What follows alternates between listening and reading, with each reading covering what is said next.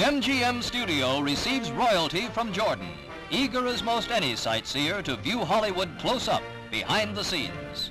Making the youthful King Hussein welcome is production head Saul C. Siegel, along with his chief associates, story editor Kenneth McKenna and studio administrator Benjamin Thau. Los Angeles is one stopover of the King's crowded U.S. itinerary, but a genuine movie fan, he wouldn't miss the chance to see how films are made. He's on stage 25, where Tarzan the Ape Man is in production.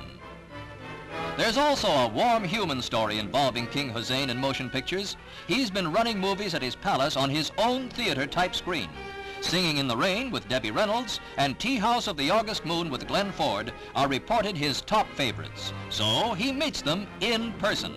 Debbie and Glenn with their director and cast on stage 17, where It Started with a Kiss is before cameras. Exciting moment for a royal moviegoer.